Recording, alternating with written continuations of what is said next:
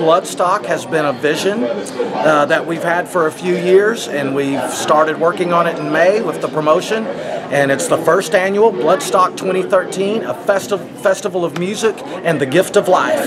So we figured, almost in the spirit of Woodstock, have a music festival along with a blood drive. Long, long time ago, I can still remember how the music used to make me smile.